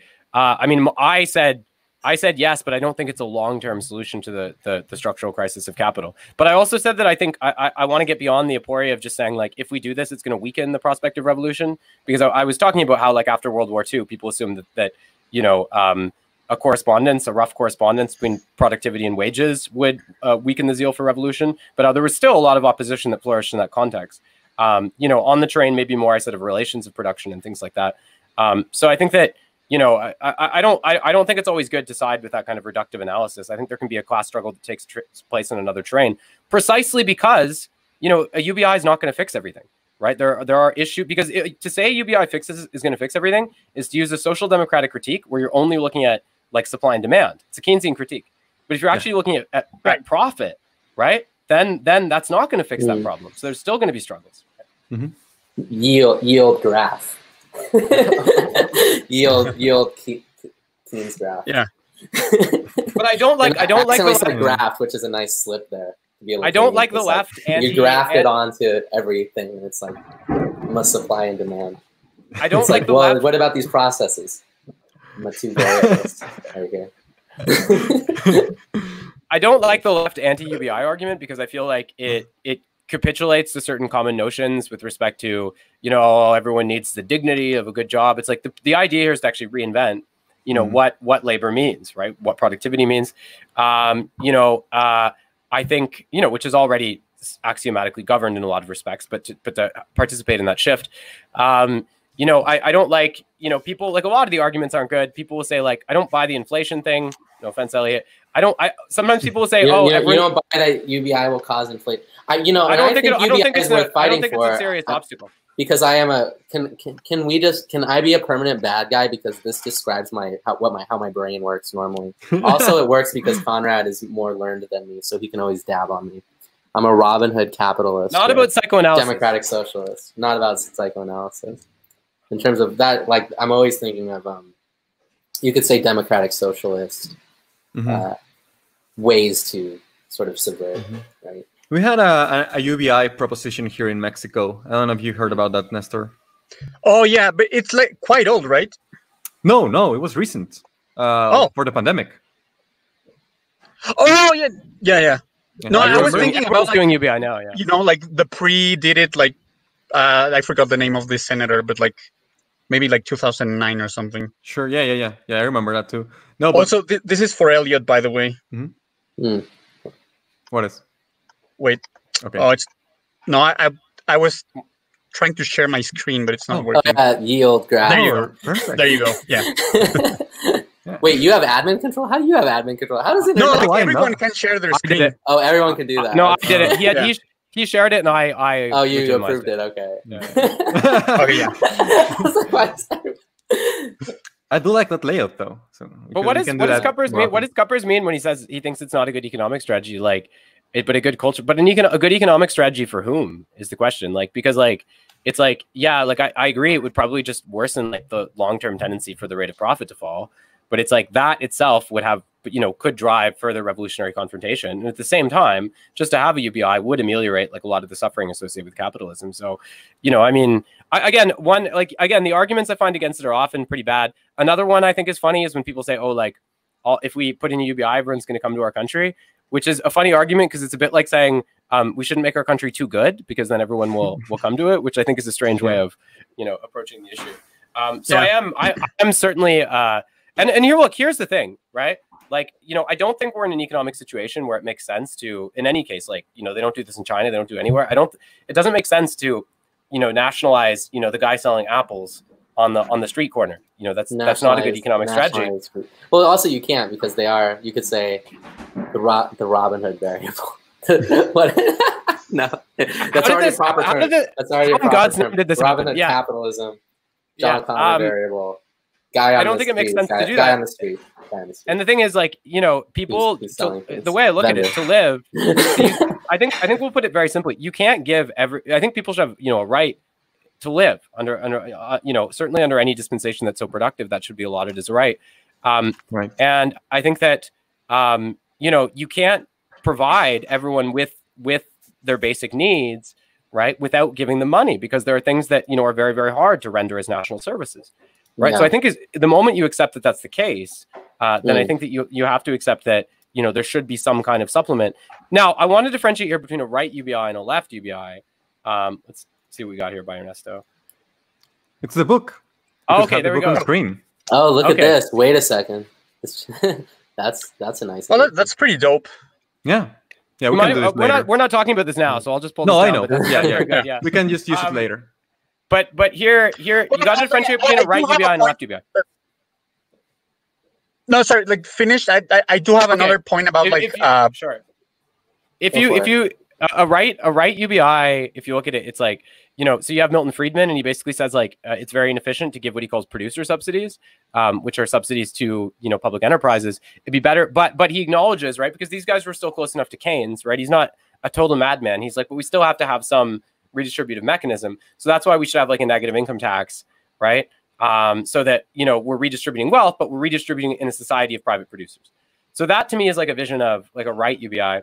I think a left UBI is different, because I think that what the idea of a left UBI is to, it doesn't preclude the possibility of other forms of producer subsidy. Right. So you can have government enterprises that are also doing that. But it's just that it's just to acknowledge that there's a part of people's needs that's not going to be met through that. And again, a lot of the arguments are very bad. People will say it puts off the revolution. It's like, well, every social program puts off the revolution. People will say, it can be manipulated by capital to cut benefits. It's like, again, you can say this of all kinds of things, right? It's very centered in terms of to create a universal of the quote unquote revolution in the U.S. on the heart of capital. First of all, I would say you have to keep in mind if there is a movement in the U.S., it will be towards democratic socialism. I would say I'm a pessimist here. I don't know. Things are so crazy now. It's yeah. I don't think. So, and second of all, I think there are real revolutions. So I think it does a disservice to think the U.S. will have a communist revolution, because there are places that will have a proper communist, one-party leftist state communist revolution, right? And those areas are still in play. I would say it's not entirely impossible that the Philippines can be a one-party communist state. I would say it would be very difficult to get people on board, but the makings are there for that. There's an army. There's a radical, large communist army there. I think it's not extraordinarily likely right now that they could simply take the state. But, that's there. In India, where fascism has taken hold, to a certain extent, DFA, or DFI, Democratic Fascists of India. I like to call Trump the DFA, Democratic Fascists of America. He's, I think it's not entirely, I think it's kind of unlikely because there's such an antagonism in the people against China to a certain extent. But there's like a large communist party in India, right? And then in these smaller authoritarian states, it's also very possible that the one-party right-wing state will flip to a one-party left-wing state. Well, Asia is the strongest, and we could talk about that. But Nestor, you wanted to say something? Did you want to just get at that, or? Oh, just like one final point, like regarding, like the Robin Hood capitalism and like UBI, all that. That I think, in a way, my point about like the specific difference with, universal basic capital or like property owning democracy and UBI, maybe it's like related to Robin Hood capitalism, if I'm understanding that correctly. Because like, in theory, you could have like a very generous Robin UBI. Hood socialism, like there is I would say it's Robin Hood. Maybe so you could say Robin Hood socialism is this tendency to, I think it's kind of like in the same register as Bonapartism. You could say where the idea that you can sort of just, maybe Conrad would correct me here because I'm sure it has a lot of technical underlines to it. But where you sort of have this one person's going to go through and just sort of rush everything, and it's just going to work.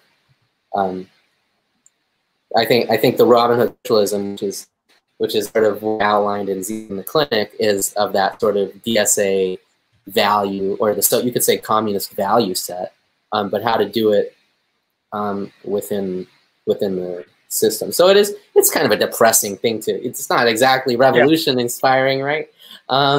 Or even participation inspiring.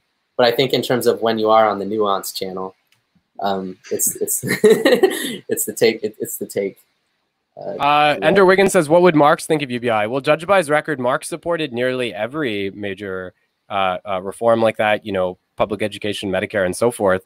I do think that he would have directly or indirectly, in fact, he already does this in his own way. He would have delineated the limitations of what UBI could have achieved. So he would have dismissed the possibility that it could represent like a magical cure to all the ills of capitalism. And he probably would have been a bit critical of the rhetoric of someone like Andrew Yang on that basis. But I don't think that's to say that he would have opposed UBI. I'm quite certain. I'm quite certain he would have supported it, judged by his other positions. So in that way, he really wasn't. So the Marxist and accelerationist rhetoric is not quite true in terms of the vulgar accelerationism. He wasn't a vulgar accelerationist in terms of let the conditions get worse and let Trump get elected or whatever, and then capitalism will crash and it will radicalize people. Although it did definitely radicalize people. The problem with vulgar accelerationism is it's not nuanced enough in the sense that it doesn't perceive the quantity quality relationship in terms of how revolutionary change is enacted. So if you look at what the tendencies Marx is describing, right, in which what Marx is arguing is that there's going to be a revolution eventually because of the contradictions of capital, but also keep in mind that if these kind of reforms are arising, they're also arising because of those contradictions. Right. So I think part of the error is to, just put that stuff on one side and say that's reformism. Right. And it's like, for example, it's also those kind of reforms that can depress the rate of profit. Right. To a level that, can trigger confrontations. Right. So I think that Marx wasn't of the opinion that we have to oppose every reform. I mean, very clearly not. Right. I think he saw these kind of demands as being part of the imminent process through which revolution would be achieved. Right. Through which capitalism works, is exposed to its own contradiction. If that makes sense. Well, to go to the earlier chapters of Capital that we covered in terms of the sort of very basic groundwork Marx lays out in terms of why the capitalist class and the labor class are in conflict, because eventually it won't be able to, the capitalist class won't be able to reproduce itself if they sort of give into labor demand. So if we're stuck in the reform mindset, what we're really stuck in terms of, if you are hypothetically, like I posit the US to be in a sort of very depressive way, is a place where communist revolution won't happen because of such the radical right-wing force, which is armed in the US, I don't think is going away. And also capital forces. That you're going to get this antagonism between labor and capitalism and the capitalist class wanting to push back against every single reform. But I think I think something to keep in mind here is what I said with the UBI argument in terms of whatever capitalist arguments are against these reforms hurting the economy. Like everything that the capitalist class does will affect the economy so much more than a basic labor reform or a basic income. The idea that these reforms are going to somehow crash the economy rather than the games that capitalists play with credits or the joint stock corporation is totally bonkers. It's just bullshit. It's straight up bullshit. And that's something to keep in mind in terms of when you hear right-wing people tell you that this reform will do this reform will do this, because, and then they'll cite interpersonal or psychological, which is why there's such a pushback against psychology in general on the left, which I don't think is good either, obviously. But the reason that exists is because this bit of rhetoric of interpersonal, psychological to economy crashes, all of that is used to obfuscate the capitalist class's, I would say, sole role of crashing this economy that we have. It's not, labor reform is not going to do that, period. Capitalist hysteria of labor reform could do that in terms of like, oh, this labor UBI got passed, so I think this bullshit value of this corporation, so I'm going to sell all my stocks at a really low price. Like, hysteria could do that, but it's hysteria. It's the capitalist class hysteria that drive, like the reform itself is, you know, not the thing. And I don't think if UBI or something like that was implemented, that the stock market would crash. Well, it might contribute to a longer term. Like I said, it would contribute to a longer term depression in the rate of profit. But like that in of itself, it wouldn't be like the single blow, right? You know, and Marx makes fun of that kind of rhetoric too. Like, you know, okay, if we reduce the working week by 1 hour a day, that's the blow that's going to end all of capital. It's like we're looking at you know, longer term and more complex kind of phenomena. As with respect to the possibility of revolution, I think that one of the again, I don't think, like, you know, you have organized left forces that are likely to enact you know, communist revolutions in most Western states. One thing I do see though is I feel that you know, if you look at how China sort of progressed, right? One thing was, like, you know, even in the Deng era, it was a bit more on the table, like, you know, are we going to converge with the West, you know, in terms of, you know, having a more liberal dispensation? I think it really went the other way. You know, my take on history, maybe Eliot is a bit of a different account, but I just want to say that I think it really went the other way after 07, 08, right? Because, you know, the West was, you know, that called fundamentally into question the Western model, but also there was, you know, the West wasn't, you know, capital wasn't being deployed as freely internationally to make these kind of investments, right? So China began establishing different priorities based on the consolidation and support of domestic firms, you know, building up domestic demand and things like this. One thing I think that could happen is that if, you know, if America, for example, is fundamentally destabilized, I think you could have third world countries that inch closer and closer toward like a socialistic you know, dispensation, because they're not being offered the same incentives, right, in terms of investment, you know, in terms of pressure that can be wielded by international banking institutions and things like this, to you know, keep them kind of in the liberal capitalist lane, right? It's very interesting about Asia, by the way, because, like, you know, I was reading an article. Can I address this first?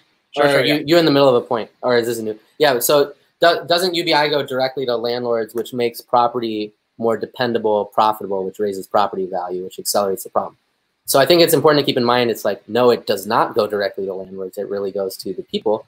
And there is a, you know, like I said, there's the variation of the capitalist hysteria, which is how will capitalists react to UBI?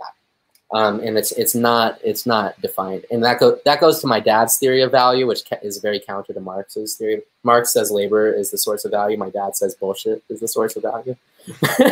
And I think he's correct in terms of there's a variable, which is capitalist hysteria does have, it's not value proper, but it affects price, right? Not value.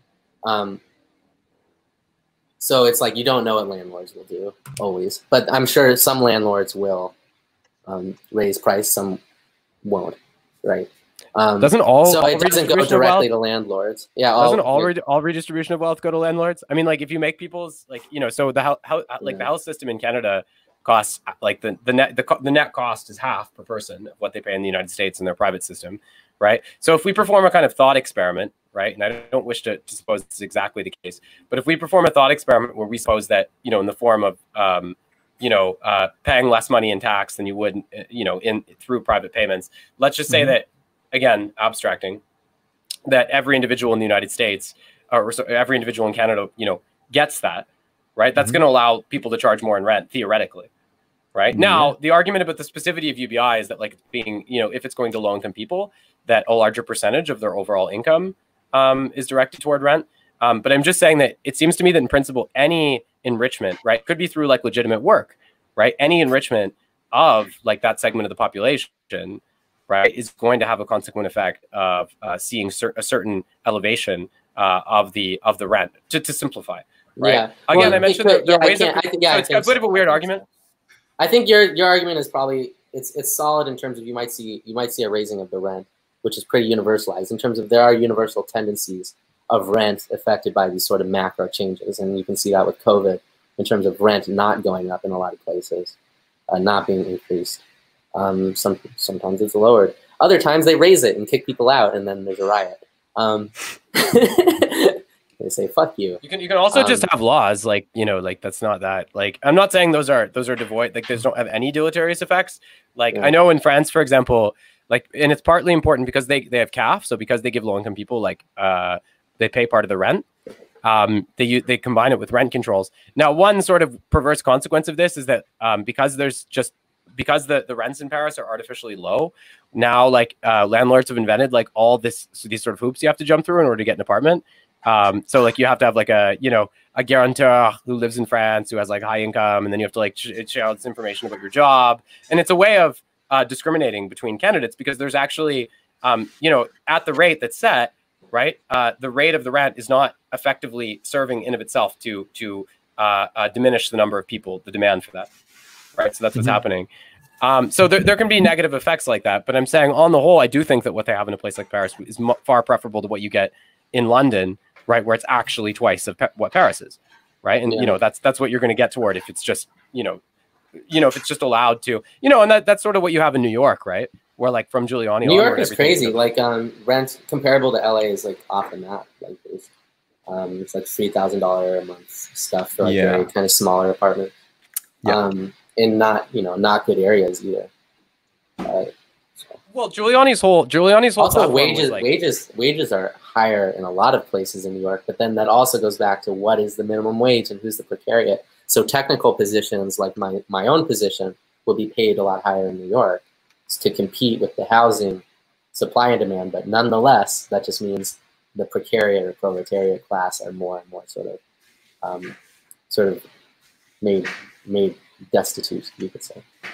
Well, I'm not an expert in New York City politics, but it seems to me that one of the obverse of Giuliani's kind of plan to like clean up New York, to make it like safe and like relatively sanitized and all of this. Part of this was just pricing people out of the market. Right, like it was essentially like the embourgeoisement of the whole city, right? So just allowing like the private sector to adjudicate, right? Private landlords and everything to adjudicate over that. Again, like one of the first things that people often say when they come to Paris, right?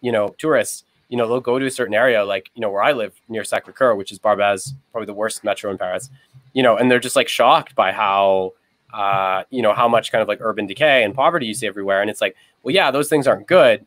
But one thing that it does show is that the city is actually more accessible to live in, right? Than not, I said you see this in London, like every surface is like spick and span clean, and it's like, but again, rent is twice what it is in Paris, right? And then they don't have CAF. So if you're low income, so you say it's twice. What is rent kind of like in London compared to? You say it's twice, but I think I'd have to look at the rates. To give you an idea, like I rent a 15 square meter apartment in Paris. Yeah. Now, for that, I pay 600 euros, so like 600 American dollars, 630 American dollars about. Okay. Half that's paid by the government through CAF, so it's like 300. Oh, really? Yeah. Now, in London, you don't have CAF if you're lower income, and it's about double. So that would be about, I don't know the exact rate on the pound, but that would be about $1,200 American dollars for a 15 square meter apartment in like a relatively central part of London. Yeah. So that really is like a New York level, right? Because that is what you pay in New York, right? You pay like $1,200 American for like a 15 square meter solo apartment. Would you say? Is that low? I think the apartments. It depends, obviously. Yeah. No, I think $1,200 in New York would be pretty low, right? Yeah. Yeah. I mean, I was in New York for like a year, and yeah, like I stayed with a friend for like 2 weeks. She was paying, I think, $1,200 or like $1,400 or something, and it was like a super, really, really small apartment, shared apartment even. So yeah. Right. This is 15 square meters. What I'm talking about in a bad neighborhood at that. So I don't know. That's still a high price, I would say. It is. Yeah. Yeah. So I was saying my 600 is 15 square meters in a bad neighborhood. I was projecting that it'd be double in London, but again without the aid. And then I was projecting that might be consistent with, what did someone say here? Closer to 2K, 1,800 for a shithole. Yeah. So you get that. Yeah. There you go. I pay 300 in Paris for what would cost you 1,800 to 2,000 in New York. So if you want to ask yourself why New York, is so wonderful and clean with all these, sort of very sparkly people, that might be part of the reason, right? Well, if you want a cheap rent here in Mexico, it's about $150 to $200 a month. Oh yeah. Yeah, I would say it's difficult to find a 15 square meter apartments. The smallest apartment you see go here, I would say, is probably 45 square meters, or for conversion. Well, it's a different city, right? Yeah. Yeah, right. Sure. I mean, of course. Yeah. It's not an island. Yeah. Did anyone read that article in LRB about China? It was talking about the. Anyone read this? It was interesting. It was Whose Century was the article, and it was talking about from sort of an American liberal perspective, or British liberal perspective, as the case may be, and it was basically talking about the failure of like the dislocation in American policy, where they were sort of like, if we have more economic cooperation with China, they'll inevitably become kind of more liberal, more democratic. And they were talking about the failure of that. But I thought one really interesting observation they made, because we were talking about the third world and the possibilities of revolutions in those contexts if the West isn't able to exert the same level of pressure. One thing it was saying was that, in a way, like the Cold War was never won in Asia. Right. It's like America got beat in Vietnam. It was a stalemate in Korea. And actually toppling the Soviet Union was largely contingent upon exploiting the Sino-Soviet split. And they were saying like, well, as the Berlin Wall was falling, Tiananmen Square was, China's response to the end of history thesis. Right. This was there. So I do think that's very interesting too. I know there was another article on this, but I just wanted to say, I think that's interesting because we often say, the Cold War is over. But it seems to me that, if you look at China's ascent, maybe that narrative should be reassessed. What do you think? What do you think, Nestor? Do you think it's the same? Do you think the Cold War is over? Do you think it's a new war? Do you think it's a different war? What do you think? Nestor. No, I mean, like, I think you're right about like that. Oh shit! I'll put it back. No, I basically agree with Conrad about like how the the Cold War ending was like a very, context specific kind of thing. But actually, like, I also wanted to say something about like the third world and, like revolution and all that. And I think Ernesto probably will agree, like both of us living here actually in the third world. I think,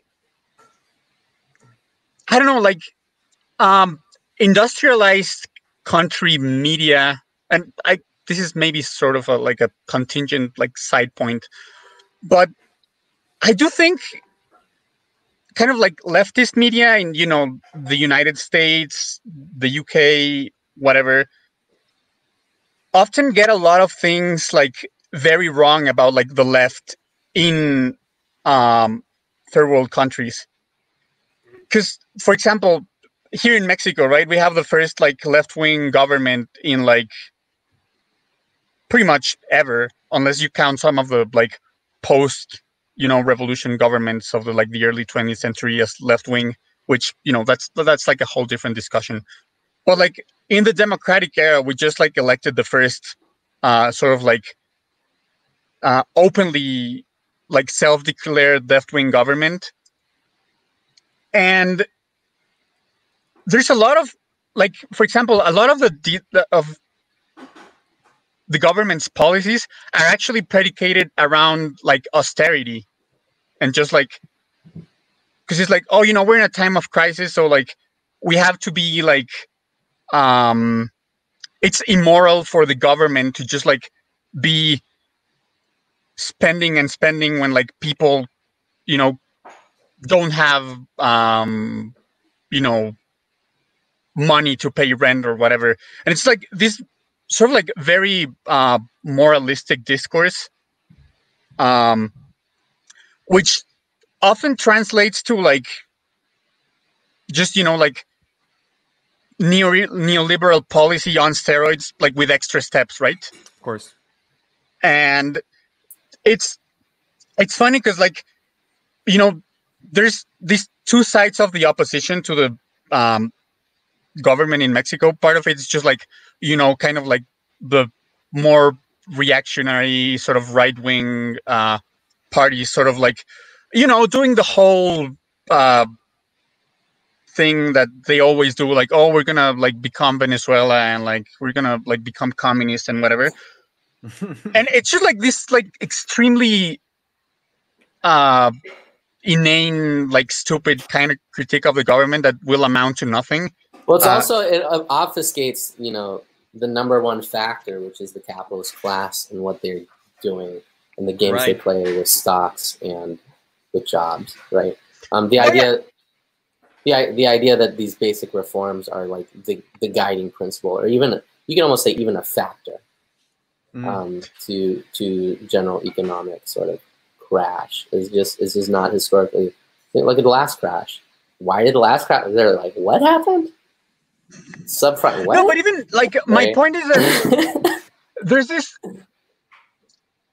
Some of these reforms are not even happening. It's just like moralistic discourse, kind of. Yeah, yeah. We get that a lot here in Mexico. Yeah. And so, my like where I was going with that is that, for example, if you read, I don't know, Jacobin or whatever kind of like American or British left-wing media, and you read about like what's happening in Mexico, you would think like, oh, this is like a true left-wing government that's going to sort of like, raise the level of livelihood for the working class and, whatever.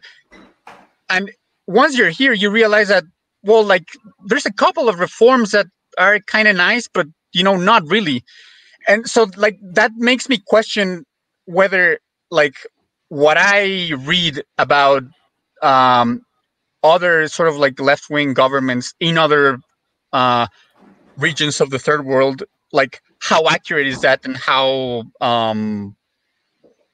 kind of well, you need to nuance the reforms, right? You need to see what's like, who is offering this reform, why are they offering it, what is the material effect on labor and proletariat, because precariat, for example, class, here in Mexico, one of our primary reforms is that we're getting a lot of stimulus, economic stimulus. And that economic stimulus comes because our president and his cabinet that surrounds him, they all have ties to a lot of the capitalist class, right?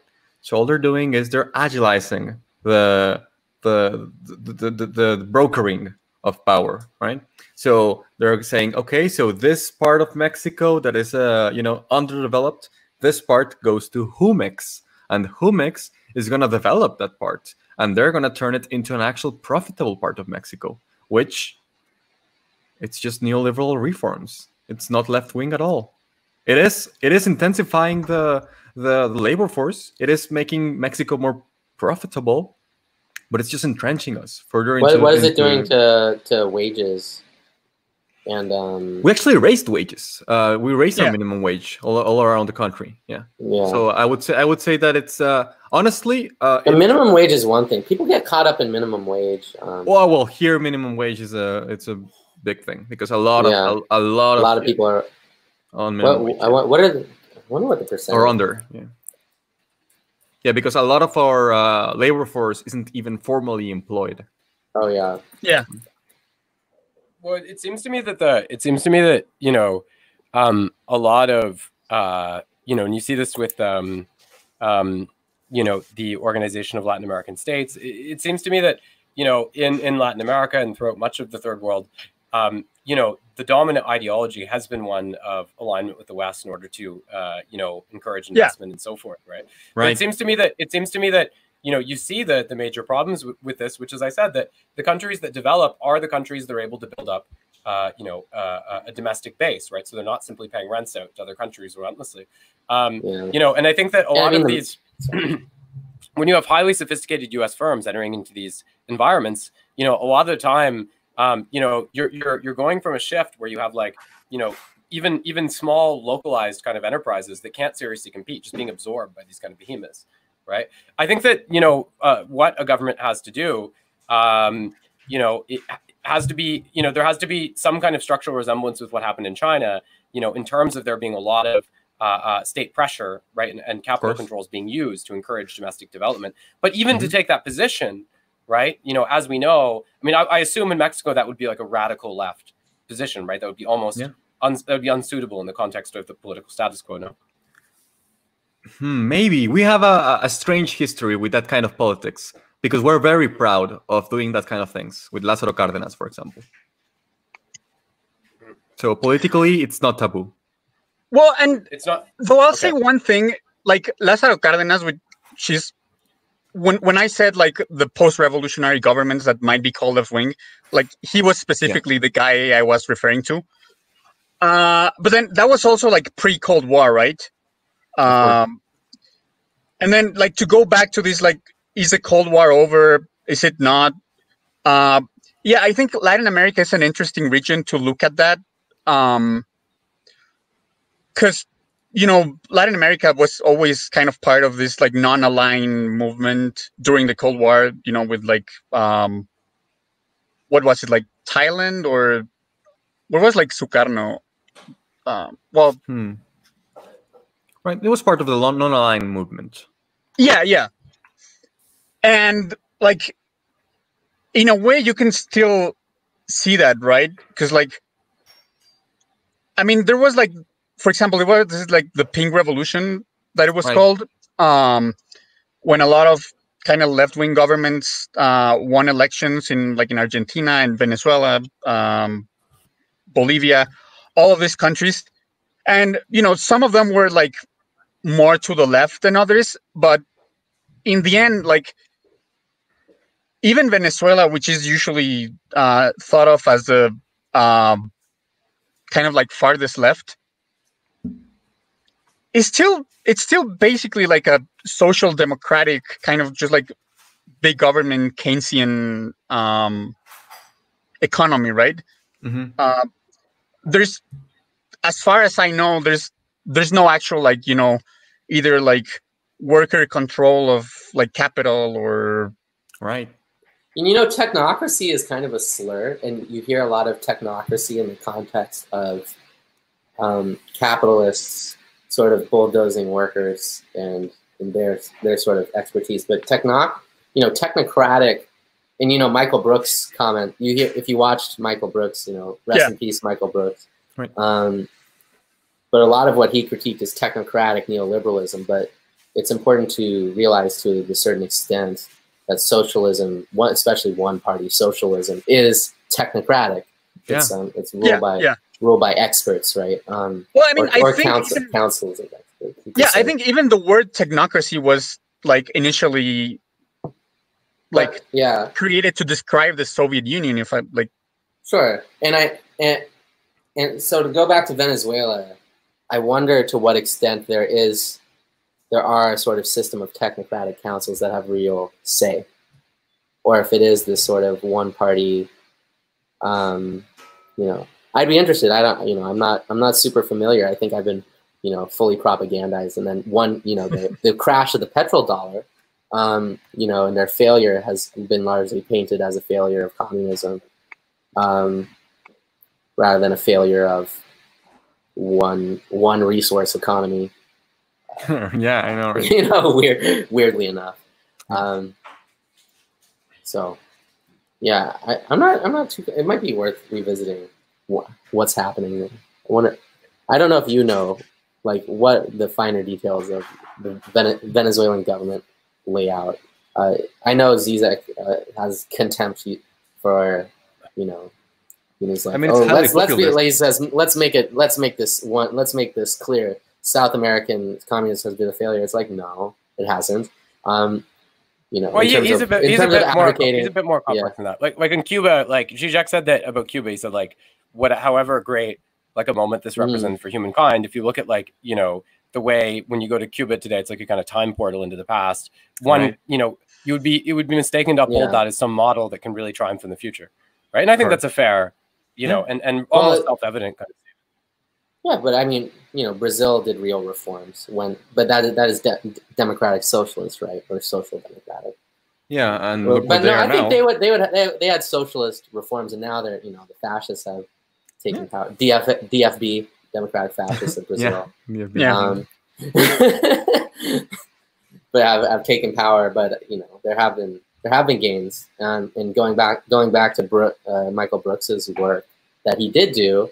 And if you watch the Zero Books tribute to Michael Brooks, they mention this, and they sort of cite how he was talking about Brazil, and he was like the only person who was like very insistent about talking about Brazil in particular, and sort of going. And you know, before that, I did see Michael Brooks's interview with the Brazilian, and in terms of what he cites, in terms of bringing, like, you know, Mexico minimum wage is still less than $1. You know, they raise minimum wage. So in the U.S., we don't really conceive the problems of other countries in a lot of ways, in terms of like bringing electricity to millions of people. It's like, what do you mean? Like what?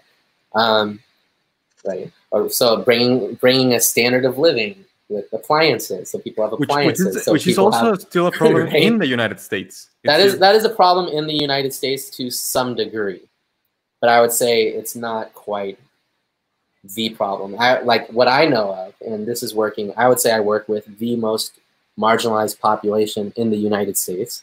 I don't mean it doesn't exist in every city, but I work with the population.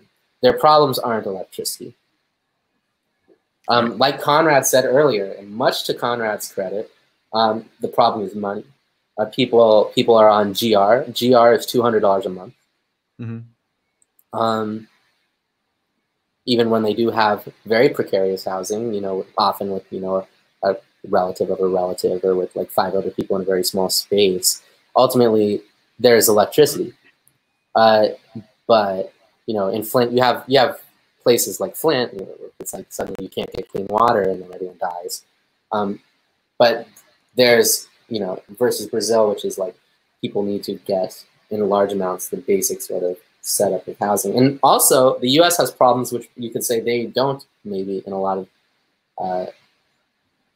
spaces, in terms of the surrounding of the, you know, they say inner city, right, to a certain degree, versus a sort of it's not quite only inner city, it's sort of like generalized you know, technology needs to reach in certain places, versus like when you are in an inner city environment, what it means is you are surrounded by a higher, where your money doesn't function.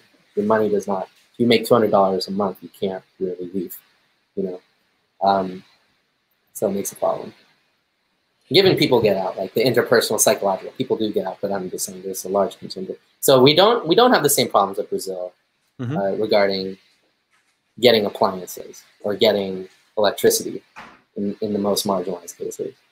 But what you do have is the problem of money, the simple problem of money, which is, you know, people living off a very, very low income, or one person's income, or finding it very difficult to get employment. And then people who are, you know, educated, they see, well, you know, if you only went to this and this and this, you'd be able to get employment. But a lot of people, you know, it's not necessarily possible for various reasons. Right. Could I before we're coming up on time here, but could I just recommend quickly a book? I just picked up and read in a couple days a book by David Halal Rubin called Marxism and Materialism, a study in Marxist theory of knowledge. It's from 1979. I highly recommend it. Just to say in the book, it's everybody criticizes Lenin reflection theory, right? Empiricism and material criticism, or is it materialism and imperial criticism? I always get those mixed up. Anyway, in the book, Hillel Rubin, who's kind of an English analytic Marxist, and normally I hate that stuff, but he basically, just to say, he defends the need for some kind of correspondence theory of knowledge in Marxism, because and it's interesting. Like, what he argues is just that you don't necessarily have to have a theory of reflection, right, or kind of imagism, like what Lenin suggests in his text, but that you ultimately there's no way of establishing like your criteria of adequation from a totally internal perspective, right? This is a problem you find in the work of Althusser as well. So he argues that whether you accept directly the contents of Lenin's work, whatever its vulgarities, one thing that Lenin identifies very, very well is the way that any materialist theory, right, has to argue that knowledge finds its basis, in the external world. That doesn't mean that it won't necessarily be conditioned in other ways, but that there has to be a kind of external referent of knowledge. So very, very interesting little treatise on epistemology, which I recommend you guys if you're interested. Are we good to? It's 2 hours. Are we good to shut down now, guys? Yeah. Yeah. Okay. I'd say so. Sorry, the book is called Marxism. One? Let's see.